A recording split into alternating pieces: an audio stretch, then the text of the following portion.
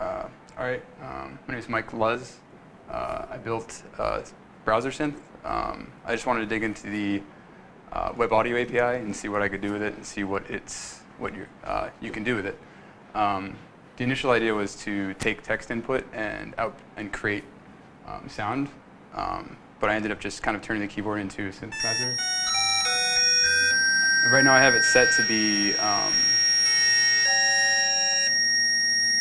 Right now it's just randomized tones, but there's actually a pretty cool library called Tune.js that has not abnormal, but experimental tunings that you can use, which is pretty cool. So basically, the way I have it, you can program the keyboard to be any tone manual you want.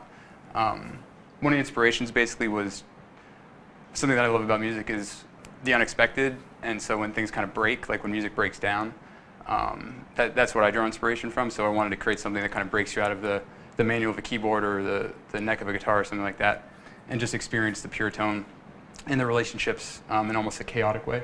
And then these kind of interesting forms come out of it. So this is kind of the basic functionalities, this kind of thing.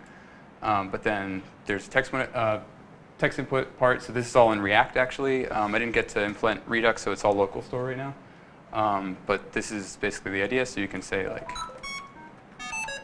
hello world, and you can listen to that.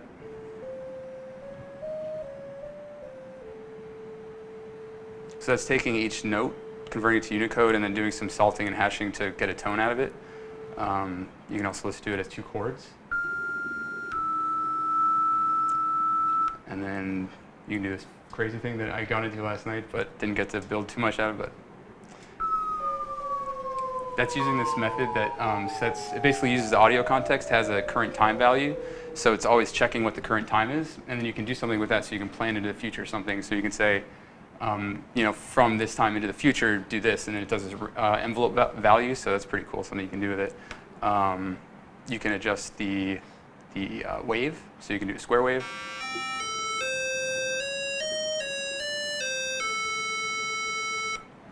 Set for all these as well.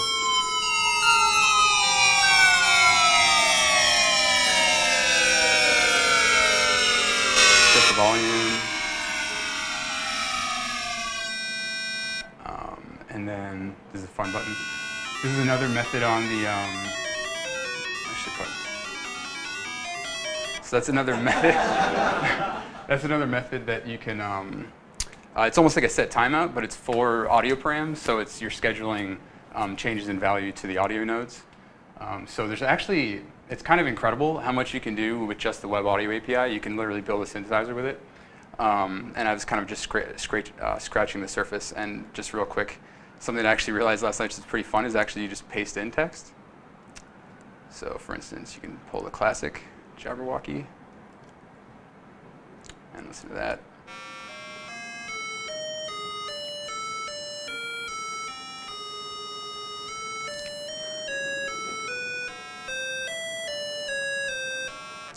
And just before we close out, this is a time interval. This is pretty cool. So this is on local state.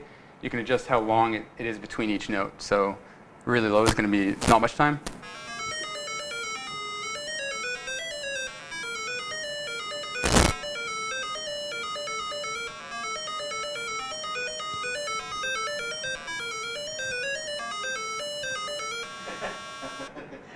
And then likewise, you can turn it into a dirge.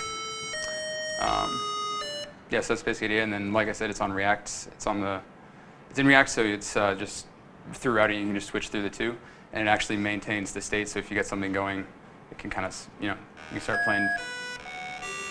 But then the other thing that I actually did was just show you. This is like a random arpeggiator, so it's just doing like randomized set intervals of interval changes.